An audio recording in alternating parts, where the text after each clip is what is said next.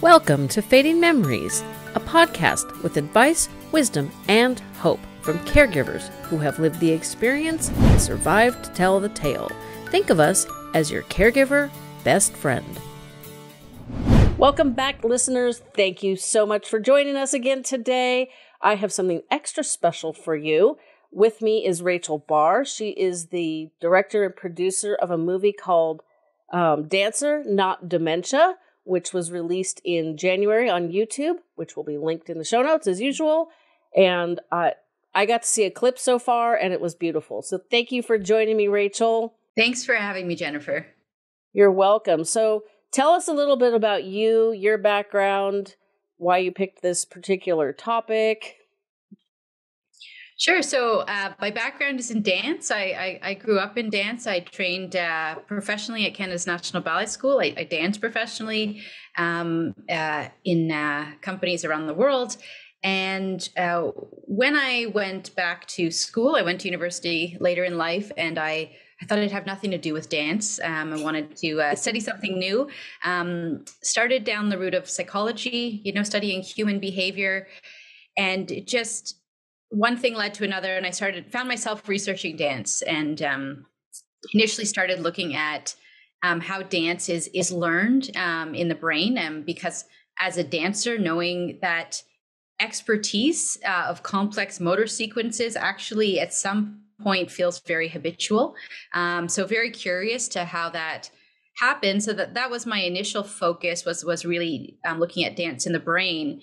But doing that with professional dancers actually started to led me to ask questions around, how is dance experienced by people who are experiencing degeneration in the brain? And initially that was with people living with Parkinson's disease. It's a movement disorder. And some of the same areas of the brain were implicated that we were looking at in our expert dancers.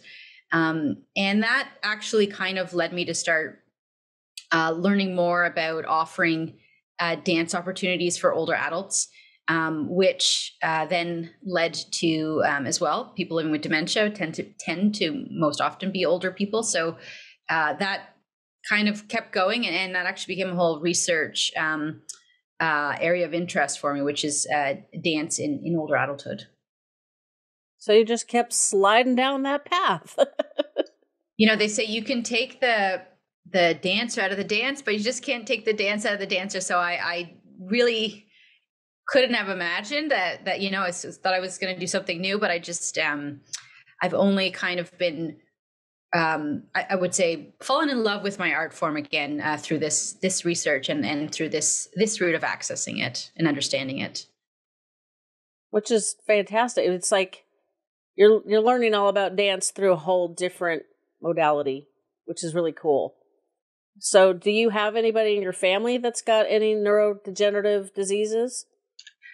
I do. But to be fair, it wasn't what connected me to this work. I think it actually really was me seeing the potential of dance.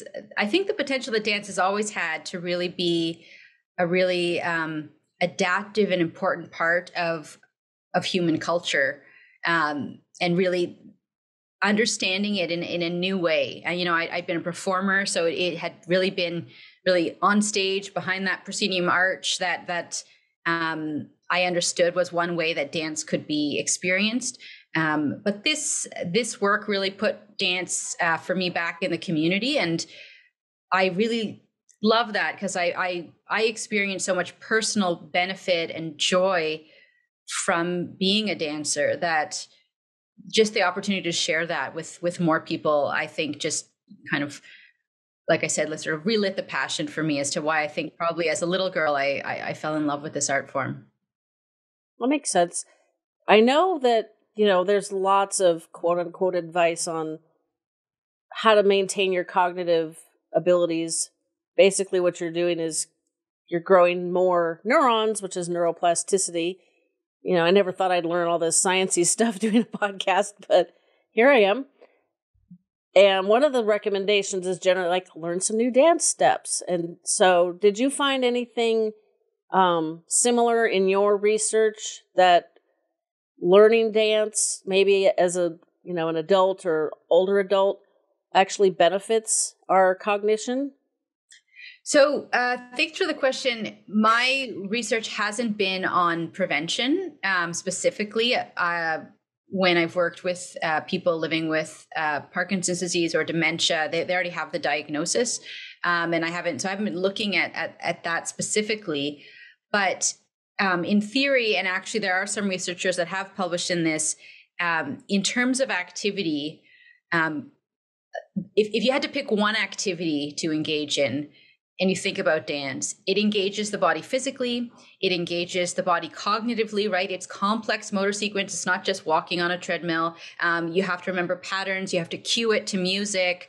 You need to retain that information and build on it, week to week if you weren't, learning a dance. And it engages you emotionally and socially because, music has meaning, interactions with other people through the eye contact, the work you're doing has meaning, and also what you're choosing to express has meaning. So if you're going to pick one activity and take as many boxes off as you can in terms of what we know about how to maximize your potential in older adulthood, you're probably going to get the most bang for your buck with dance. Like I said, there has been some research that has compared it to other activities in terms of prevention. That hasn't been my work specifically, but it could also be. I am a bit biased. I'm very passionate about dance, but certainly if somebody is curious, I'd encourage them to try it out because I have yet to see in our older adult classes somebody come, maybe they've never ever danced before, but actually really enjoyed it. I can see that.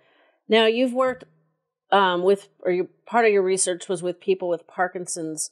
I have a family friend who has Parkinson's. One of the activities he did to kind of help maintain his balance and kind of stabilize where he was at with the disease was boxing, which is kind of, you've got movements and they're not choreographed per se like dance, but I can kind of see a little similarity, but I would think dance would be taking that even a step further, because you have to use a few more complex tools in the mind, like you said, cue it with music, build on it. What did you discover with people with Parkinson's and how it helped them? So I'll say that the dance for people living with Parkinson's literature is very well established. Dozens of papers have been published, including review papers. It does, really for people living with Parkinson's, really strongly suggests that it is quite beneficial on many levels. And I'll say this: any activity that you find accessible and engaging, you should be doing, especially in older adulthood. So, if it's not dance, then it's not dance. If it's boxing, it's just do it. If you want to, tandem cycling, if that's what you're into, to go for it.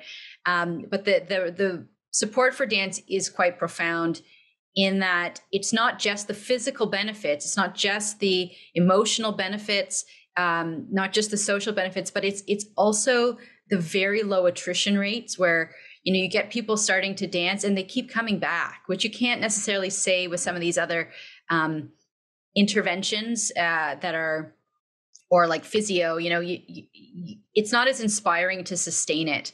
And I think that that's a key factor too. Like, we all know we should be exercising, but we don't. It's hard to sustain. Whereas dance is sort of coming from a different angle, and certainly our approach to it actually as well, in particular, with all of our dance programming for older people, it's actually not that approach of an intervention, or we're not trying to make it a therapy. We're actually trying to, our programs are meant to make the dance experience accessible. for whatever community we're working with. So if we're working with people living with Parkinson's, we'll take certain considerations into account. If we're working with people living with dementia, of course, we'll take those considerations in how we offer the dance opportunity. But we're not talking about the disease in the program, addressing the disease-specific symptoms. We are creating more accessible opportunities to dance, because my position certainly is that all humans benefit from dancing. And if we can make the experience accessible across the lifespan, then we can benefit from it across the lifespan. I believe that. And dance is a lot more fun than I would think dance is more fun than boxing. And I've done both. I've done boxing exercise classes, and they're okay, but I'm more on the dance side. So how did you go from your university research to the movie? And I'm sure I'm taking like a big leap, because I'm assuming that you've also worked with people in the community and that led to the movie, but I'll let you explain that. So, yeah, you're right. It's nothing's a straight line, but I'll try to paint as direct a line as possible in a few minutes. One of the research projects that we did, and we actually just published a book about, it's called Dance, Aging, and Collaborative Arts-Based Research, where we were looking at, it was a qualitative study, not quantitative. We were observing, we were talking to people to understand how dance supports people living with dementia and their carers. And really two key findings were really captured in a lot of different ways qualitatively in this study. It was a 4-year study, and we were in non-urban centers offering dance in Ontario, the province that I'm in, and our neighboring province, Manitoba, here in Canada. And the two key findings were that dance supports the social inclusion of people living with dementia and their carers. So opportunities to actually be part of a community, have meaningful engagement with the community. And the other key finding, which wasn't even directly, I would say, kind of thought of maybe as we initiated the research project, but that really came out quite profoundly in the work, was the way in which dance challenges dementia-related stigma. And I'll give you some examples of this, where we would hear people that we were talking to about the opportunity to dance, carers, formal, informal carers of people living with dementia say, "Oh, I didn't know he could move like that. I didn't know she had that in him," like with that twinge of surprise, right? Because what so many of us carry, and myself included, and constantly relearning this, is that just because you have a diagnosis of dementia doesn't mean you don't have the capacity to be creative and joyful and silly and all sorts of different things that I think is often overshadowed by, we know the challenges, we know how difficult it can be for the person living with dementia, for the people that care for them, and not to minimize that at all. But it just doesn't mean that you don't have capacity for all this beauty and joy. And that's something that a lot of people it really came out in the work, that just that opportunity to dance with people living with dementia helped people see them, see a side of them that wasn't dementia. And that's led to a grant we received from the Public Health Agency of Canada to really disseminate this idea, and that dance is a great tool to challenge dementia-related stigma, which led to a campaign that we launched last year, which we intentionally called Dancer Not Dementia, because we wanted to challenge that stigma. And everyone in our dance classes is referred to as a dancer, and that's our dance classes for people living with dementia, but also here at Canada's National Ballet School, also our professional ballet students, we call them dancers too. So, acknowledging that they're people and not their disease. So we sort of, focused on our area and really just wanted to say, dancer, you're a dancer here. You're not your disease. You're not dementia. And that all led to this film, that we created to further disseminate these ideas that we've been very fortunate to put together.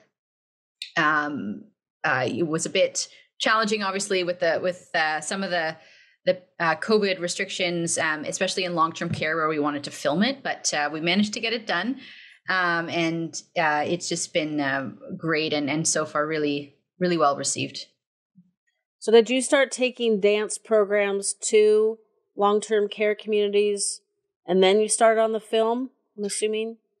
So in Canada, we developed a program, the program that was researched called Sharing Dance Older Adults. And this idea of obviously sharing dance, we partnered with Baycrest Health Sciences. They're a Toronto-based geriatric research institute, hospital, and long-term care facility. And we co-developed a program for older people with different physical and cognitive abilities. So not diagnosis specific, but really just reaching older people with that might need different needs than a traditional dance class.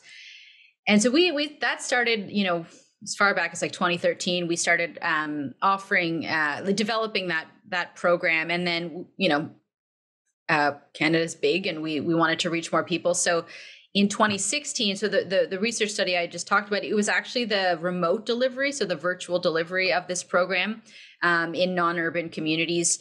And this was, predates COVID and Zoom and all of that, where we recognized who are the communities that have the least access to dance. And so that's why we wanted to offer this virtual version where groups still came together to dance. So there's still that social interaction, but we were streamed.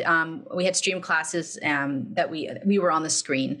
And so that's now available in Canada, across the country. We have an app, Sharing Dance Older Adults, and you can access it online too. Either we have an at-home version, but also the group version now is sort of picking up again now that people are feeling more comfortable coming together.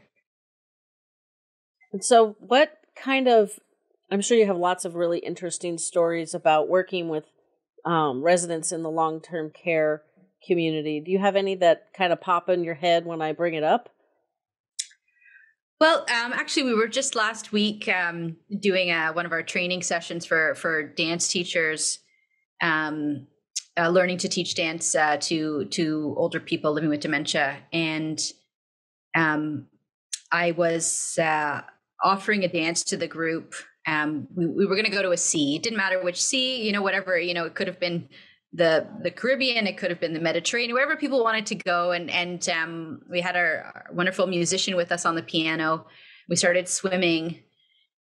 And, then I said to the group, maybe we want to just float on our backs. And I said, let's float on our backs. And I said, feel the sun as it's warming your body and the brightness.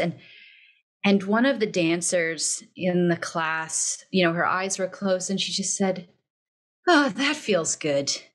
Right. And I wanted to give this example, like it of course made me smile in the moment, but I think if people are trying to understand dance, right, there's lots of ways to understand it. My background is in classical ballet, and in classical ballet, a lot of it is storytelling.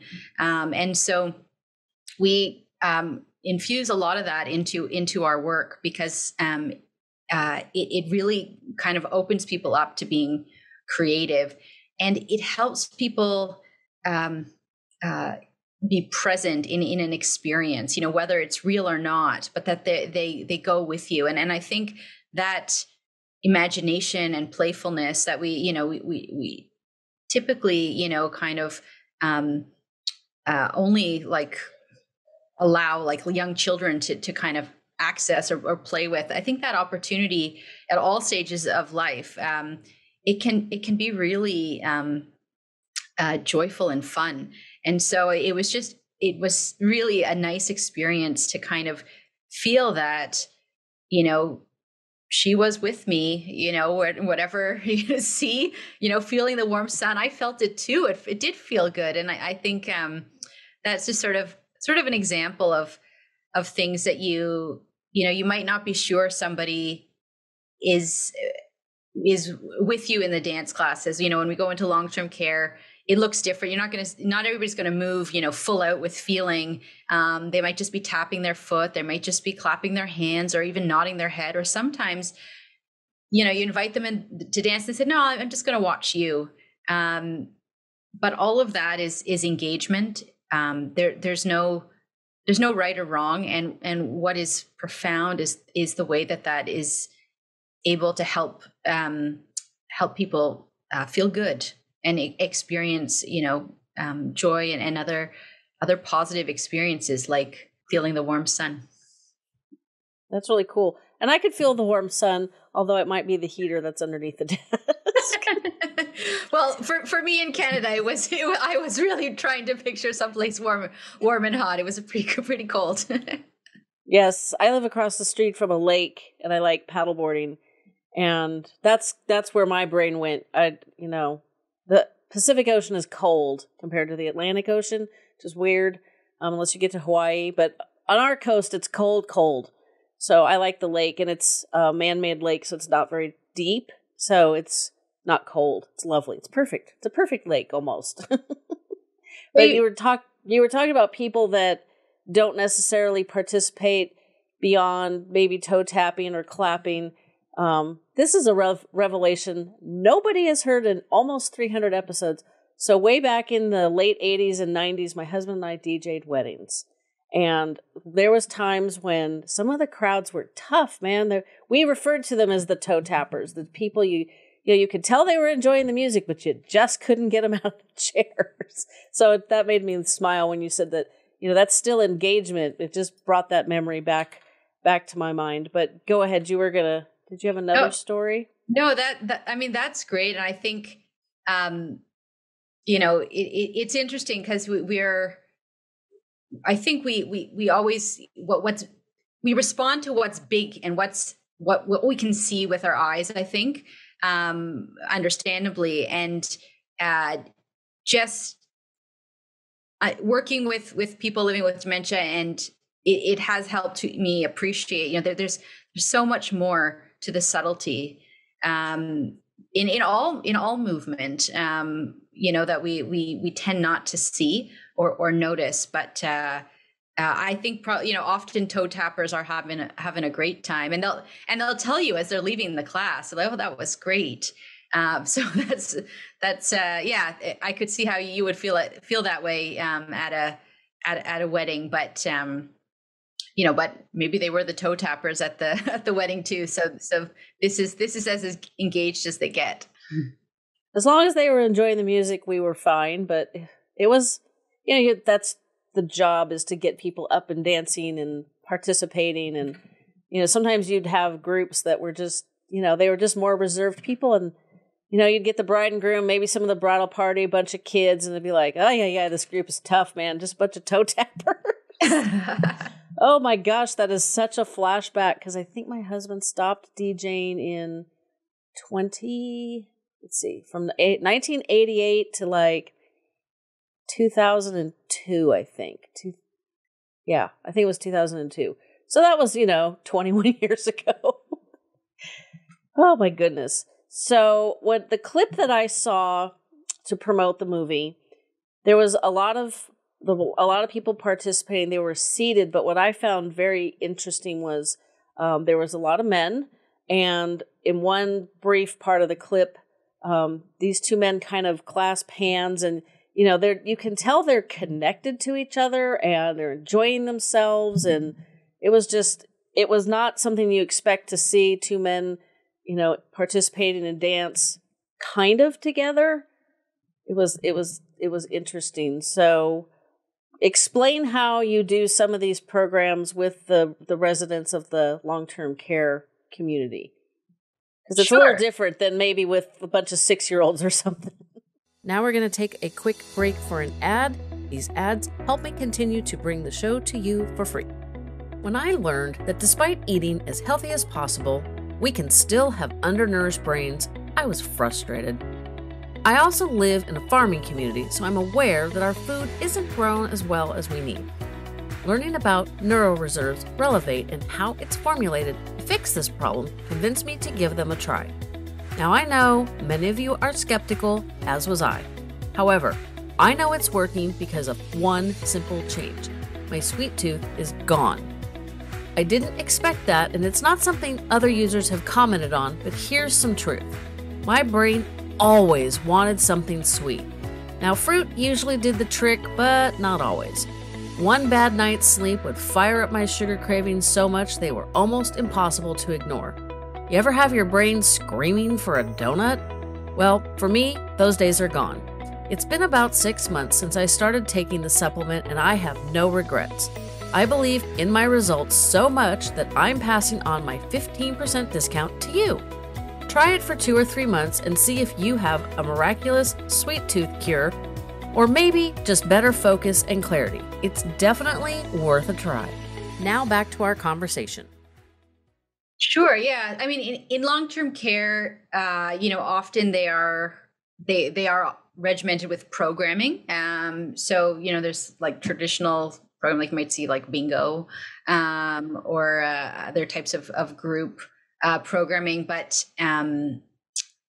the dance classes, we have experienced that, talking about people who maybe don't identify with dance, or, often men who will say, oh, I don't dance, or I can't dance. But as soon as you get the music going, and it's music, and we're very intentional about the music. Music means so much to all of us. If it's songs that, are nostalgic, or songs that kind of just make you feel good because they have a great beat and are uplifting, it's hard to not participate. So we have, maybe when asked about it, we've sort of faced a little bit of that, like, oh, I'm not a dancer, I got 2 left feet, or I don't dance. But if they're in the space and then they can hear the music, it's never really been actually the barrier that you would expect it might be, because it feels good, and it's obviously very intentional not to make it a gendered experience. Some people think of us, we're ballet school, so like, what is this going to be? How is my 92-year-old mother going to put on pointe shoes? And we're just like, we're not doing that, right? We're taking I think some of the great components of good dance pedagogy and adapting it for this community. So you talk about the connection between people. When I'm teaching a ballet class to young dancers, I'm talking about eye line. Where are you looking? What are you looking at? Like, that's what you need, that the audience can follow whatever the story you're telling on the stage. So using that in our dance, prompting the dancers to find somebody in the room to greet with that movement, or to offer this movement to, and those are the moments that it really, you see people connecting, and it's quite profound, because they may not always, especially in long-term care, be getting that much eye contact. Support is often provided. You'll see people providing care from behind, right? As they're wheeling them in, or helping them, get moved to and fro, or standing, right? Talking to you. I'm standing, you're sitting in a wheelchair, and I'm talking to you. Again, I'm not making eye contact with you. So, intentionally pulling from what we know about teaching dance, but then kind of putting it within this context and realizing, actually, we have something to offer. And generally, when you're in the long-term care community, are you leading the class with most of the participants seated? Because I didn't see anybody standing in the clip. So Sharing Dance Older Adults, the version of the program that we have 2 versions of the program: in your seat and on your feet. Both have a seated option, even in the on your feet. But when we're working with people with cognitive challenges, we do the in your seat program. Not because people living with dementia can't walk. Obviously, lots of them can, but they may not be able to make safe decisions because they may not know if they can walk or stand up safely. So because the focus of the program is actually on being creative, inspiring movement, it's safer, but also really actually in some ways creates opportunity for more possibility of movement, right? Because then they don't have to be navigating balance. So that's the focus. We do often get impromptu stand up. And that's why it's important to have, staff support in the room. Somebody will want to stand up and dance because that's what they know, right? And they get excited. So that it does happen sort of like impromptu, but the program is offered from a seated position. We encourage the dancers often to stay seated because we want to be able for everyone to participate safely. You don't want people getting so excited they topple over, which would be most unfortunate. If we had if we ran the program with enough support that those who wanted to stand, could all have somebody supporting them, I could see, in that way it working sometimes. But again, it's not really the focus of our approach isn't really on getting them standing. It's on getting them engaged with dance.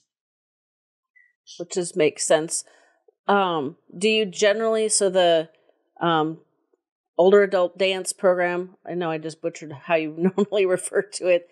Is it classical music or do you use different genres of music to aid the engagement? All types of music. When we get to teach in person, we try to get to know the community. What kind of music do they like? What is meaningful to them? When we're teaching in Toronto, it's a very diverse city, so it's really relevant to know who is this community and is there meaningful music for them. So it's not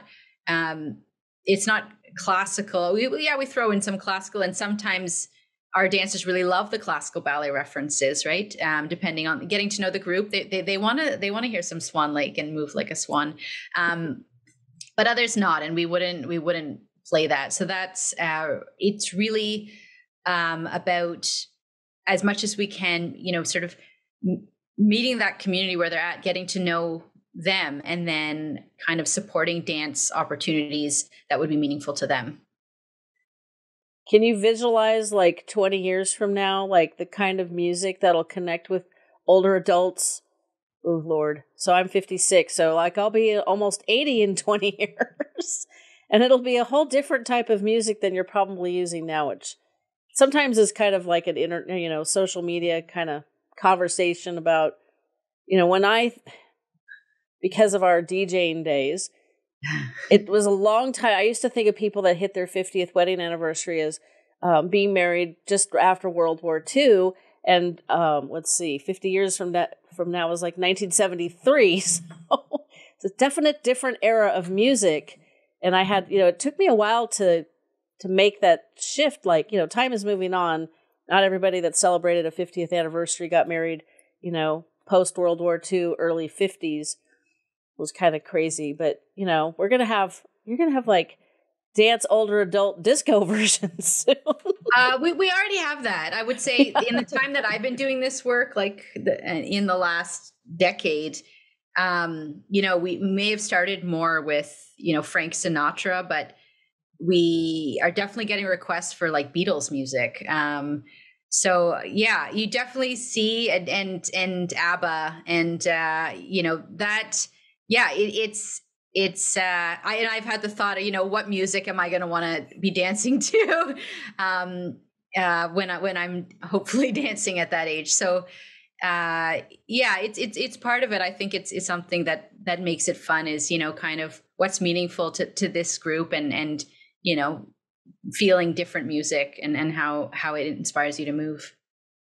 Hopefully you won't get a group of people like me, because I like all kinds of music, and it just depends on my mood. So you would have to figure out what mood I'm in, and then what music fits that mood, or what music I need to maybe alter a mood. It was one day I was just like, it was during the pandemic, and I was sick of being at home and, kind of feeling down and negative, and like the big black cloud was hanging over my head. And I thought, okay, well, I only really know one way to change this. I'd tried a couple other things, done a workout, etc.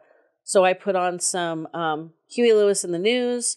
There's an curated Apple music program, where Huey Lewis actually talks about the the background of what was going on when they recorded this song, or what inspired the song. And so it's like him being a radio DJ, which speaks to my 80s roots and the 80s music. So it was really cool. And man, it only took like one song, and poof, the black cloud went away.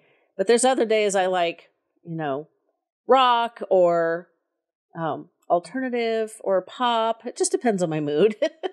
I don't think you're alone. I think I'm like that too. And I think that's a little bit of the fun of creating these dance classes, right? Is when we don't have to stick to one style the whole class either. So we're always mixing it around, and we might have something really high energy, and then we might take it down, to help everybody catch their breath and calm. And some people will enjoy some more than others. So I think that's part of the fun of creating this type of work. So how did you go from all of this research to creating a whole movie? Because that's kind of a big leap and a huge undertaking that you must have started before or during the pandemic. So we knew, and there has been, some research too about how film can be a really effective way to share messaging about people living with dementia. And I think because we really wanted the film to challenge dementia-related stigma, we knew we wanted to have people living with dementia have an opportunity to speak and to show themselves dancing. So that really kind of, I think, drove the film. We worked with an incredible filmmaker, Anthony Granny. So he's the one that made the film, and our producers here at the Ballet School, Sapna Goyal, and Dr. Pia Contos, who's really a leading researcher in aging and dementia. So we had a great team to kind of, ask questions, infuse ideas, and but really kind of, it's not like we had to really kind of stage or dig. This is the stuff that happened, right? And you'll see in the film, like we went to the long-term care facilities where they lived and spoke to them about dance, danced with them, talked about it, and really it's I hope they feel also it's their story that they get to tell, that they get to show, what dance means for them, and that sort of speaks for itself with the message we wanted to send. Yeah, there's a message going on social media right now. A doctor referred to people living with some sort of cognitive disability as a generation of zombies, which has gotten a lot of clapback on the internet. And so it's important to show their abilities and what's inside. I have a past guest. I think she's been on the show 3 times. The last time was with her husband, who was diagnosed mild cognitive impairment at 55. And he's always been an engineer, but he worked for Disney. So he was an Imagineer, and he was responsible for maintaining the rides at Disneyland. So he wasn't creative like we're talking about with dance or art. And since having to retire from that job, he has gotten into woodworking and painting, and he basically said that he's like this side of my brain, like the engineer side of my brain, doesn't really work so well anymore. So he's developing the creative artistic side, which is a little basic on brain hemispheres, but it does resonate to what we're talking about. And I find it fascinating that I've talked to people whose loved ones have they've gone from stuffy engineer, accounting, inside the box kind of person to being somebody that's really creative. And it's just really fascinating. I find the brain absolutely fascinating. If I had was half my age and had twice the science ability, I would go into brain research because it's just absolutely fascinating, and we need more of it, obviously. I'm not familiar with any dance and dementia related studies other than what we're talking about today. Are there others out there similar to what you're doing? I'm assuming so. So there is a small but available academic literature on dance and dementia.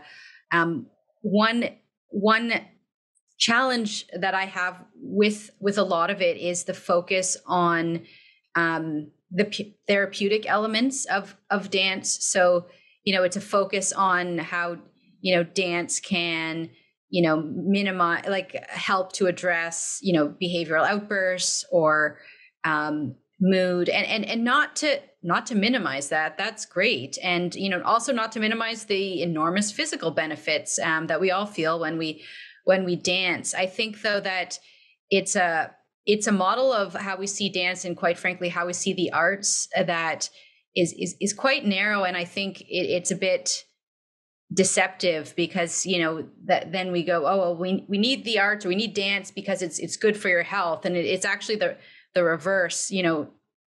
Dance is so adaptive. Humans have been dancing for the last 40,000 years.